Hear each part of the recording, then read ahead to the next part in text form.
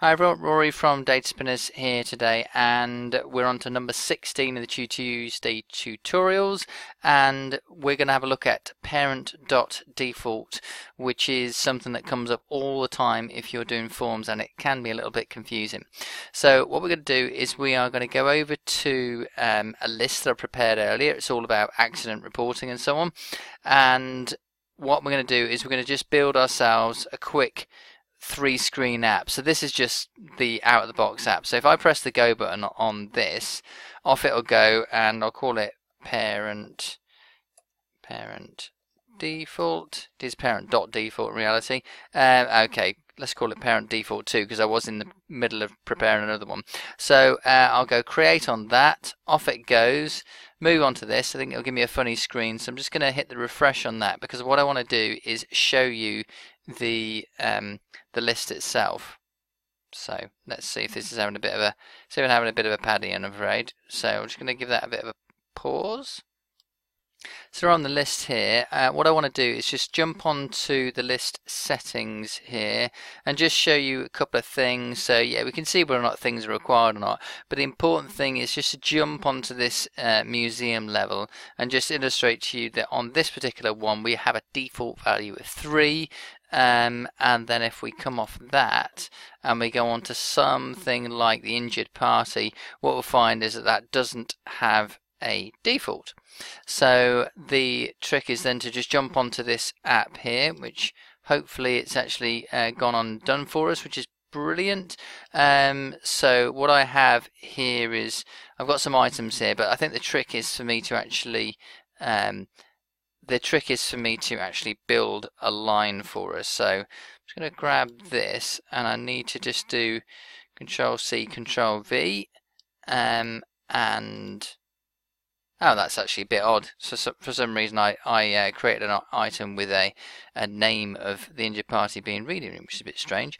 Okay, so what I wanted to do is just show you that I can go to the play mode. If I hit the plus button, then I can get the injured party is Bob A B C D.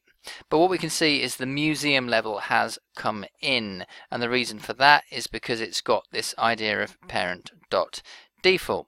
Now let's just hold on to that thought because we know that this is going to come in as Parent.Default, but what I'm going to do is I'm actually going to change it, and let's just put it as 5. I'm not really concerned that any of these other bits, so I'm just going to put in slip and severity of 2, something like that, because otherwise it won't submit. And I am just going to hit the OK button. So if it's gone and done that for us, there's our item there, which is Bob ABCD. But if we actually jump into the item, in fact, that is not quite what I want to do. I am just going to go to, instead of doing that, yeah, I will do that actually. I'll just jump through there, and if you go onto the edit item, then you are actually editing that item. And what you can see is that this time round you're on exactly the same screen as before, but even though the default is Parent.Default, it's coming up as a 5, not a 3. And so the idea is that Parent.Default will give you 2 different results. If you're doing a new form, Parent.Default will give you the default for that field. So onto this idea of the list settings, and you've got the museum level, and if it's got 3, it'll fire out a 3. But if it's in this edit mode, the Parent.Default will deliver you the current value for that field. So in this case, if you were actually looking on the list, you'd be looking at, just going to jump on there, and no doubt I'll struggle to find it, but it's Bob ABCD, and we can actually see that this is the current value for that field. So it is quite important to know this because there are different techniques that you can use to leverage that sort of behavior.